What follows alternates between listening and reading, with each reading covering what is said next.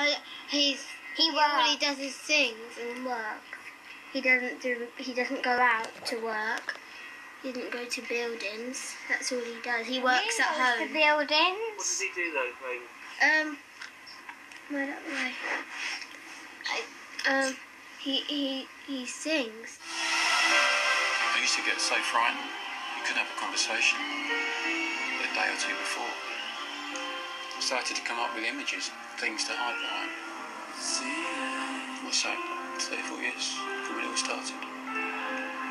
And as my music career moves towards the end of it, you've got to think about what you do next.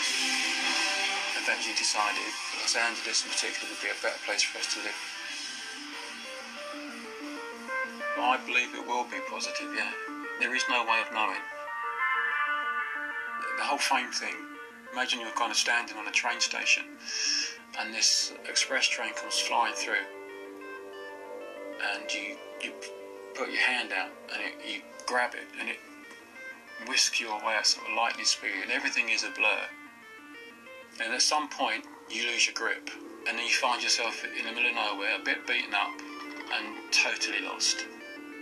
Pretty much thought it was over.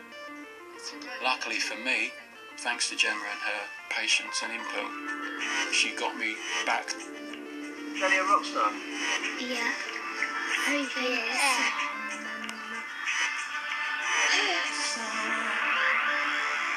I'm not good around people. I've got Asperger's, so without her, I'm just monotone, little boring prat in the corner. With her, everything about my life changed. Mole coverage. Essential. Under-eye baggage coverage.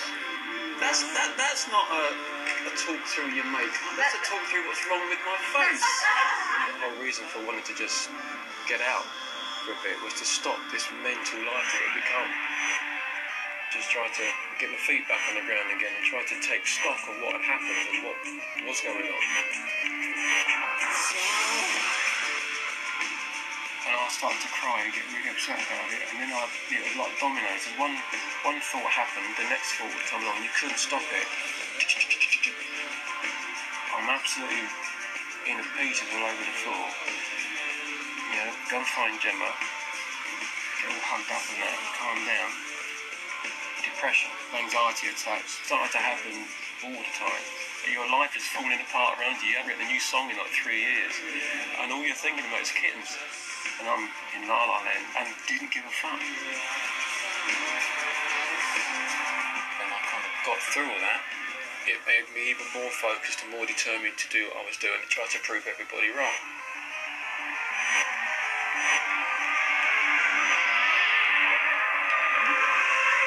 They found my way again and jealously guarded this newfound attitude that I had when I started, my young attitude, rediscovered it, and I'd never let it go again.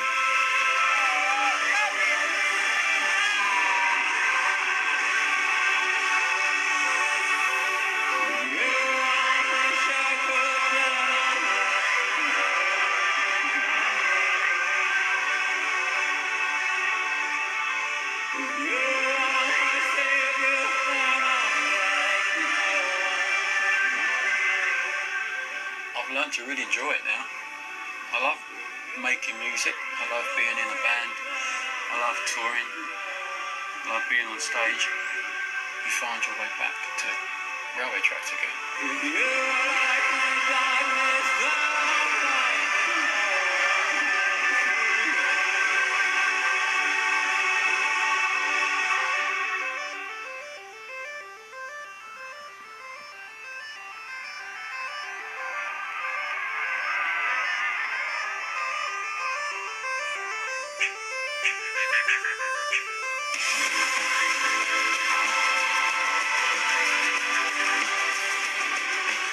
I really loved the last 3 albums that I've made.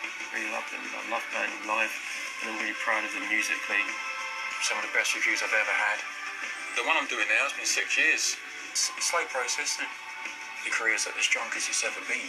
And I think for a lot of people, they don't find that again. That's where I've been very lucky.